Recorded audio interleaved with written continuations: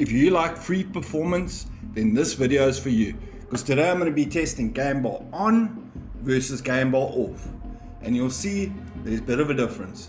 So sit down, strap in, let's go. Right guys, as mentioned in the intro of the video, I'm going to be showing you the results between Gamebarpresencewriter on versus Gamebarpresencewriter off. So in 50% to I'd say probably 75% of the games, when you boot up the game, there's a little service Gamebarpresencewriter.exe that will be running in the background. And you can check this out by running a game and then just opening up the task manager, and then you'll see Gamebarpresencewriter running in the background. So I'm going to show you how to switch that off. And guys, doesn't matter if you go into Windows settings, into gaming, and then you switch off the Xbox Game Bar. This is a service that you need to stop, or a file that you need to alter to make sure it doesn't run in the background. So how you do that is you download, if you have WinEraTweaker, great. If you don't have it, I'll provide a link in the description. But you download WinEraTweaker, and then you scroll down until you find context menu over here. And then in the context menu, you're going to look for take ownership. And then you're just going to select, put a little check in the add take ownership to the context menu. And then you're done with WinEraTweaker. So then just go to File Explorer, go to C Drive, go to Windows, and then go to System 32. And in System 32, you're going to go to G. And you're going to see, let's scroll a little bit quicker. So you're going to look for Gamebarpresencewriter. So you can see I've already changed it to Gamebarpresencewriter 1.3. So it might look different for you. It says Gamebarpresencewriter, but by default, because it's an application, it's the Gamebarpresencewriter.exe.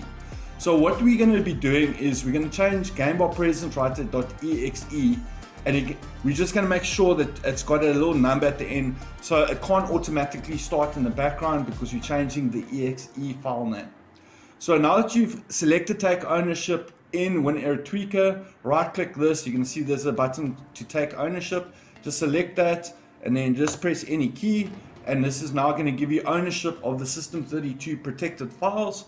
And now all you're going to do is you're just going to rename this from Gamebarpresencewriter, and then you can just add in a 1, you can add in the 3, you can add in the 4, whatever the case may be, and then just click off. So now instead of Gamebarpresencewriter.exe, now it's Gamebarpresencewriter 134.exe. So it can't automatically start in the background. Now, before I go to my results, and you'll see there is quite a nice little tangible difference, what I will ask you guys is, if you are subscribed to the channel, please just make certain that you do have that little notification bell selected, so that when I do drop a new video, you are notified instantaneously. And then for those of you that aren't subscribed just as of yet, if by the end of the video you find this content helpful, A, smash the like button, B, subscribe to the channel, and then naturally just select that little notification bell. And to my subscribers, I need your help. Like this video, it will help me with the algorithm. And then for those of you that aren't subscribed, I do have quite cool videos on how to unlock undervolting in laptops.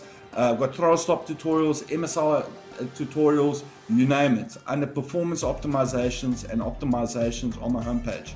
But you want to see what that difference is. It's free performance, guys. So here are my results. System 32, Gamebarpresencewriter. So by default, it's on. So I tested it over 10 games. All my games are tested at medium settings, with the exception of the newer games, such as Ratchet & Clank is on a mixture of low and lowest, Remnant 2 is on low, Dead Space Remake is on low, and then Hogwarts Legacy on medium, Resident Evil 4 Remake is on a mixture of medium, high and low. But I used the FSR setting on FSR 2 or FSR 2.1, I used the quality setting. As you can see, I tested single player games. And then I used the Nvidia driver 537.34. So guys, with Gamebarpresencewriter on, so the default setting, when I add up the average FPS over the 10 games, my total amount comes to 657 average FPS. And when I add up the average 1% lows over those 10 games, my 1% lows are 496. And that's with Gamebarpresencewriter on. When I do that process and I disable Gamebarpresencewriter, that's the only thing I'm changing. When I add up all the average FPS over 10 games, you can see my average FPS goes up by 6 or 7 over those 10 games. Not a hell of a lot, but that's not where you're getting the most performance. When I add up the 1% lows, you'll see from 496 with Gamebar Presence Writer on, it's jumping to 505 1% lows. So by disabling Gamebar Presence Writer, you're going to make your games a little bit more stable.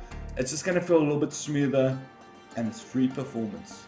Guys, thank you so much for watching. If you enjoyed this video, be sure to smash that like button. If you have any questions, please hit me up in the comment section. And then for those of you that are still watching but haven't subscribed as of yet, now's the time to do so. Sunday, enjoy your day. It's people like you. Cheers.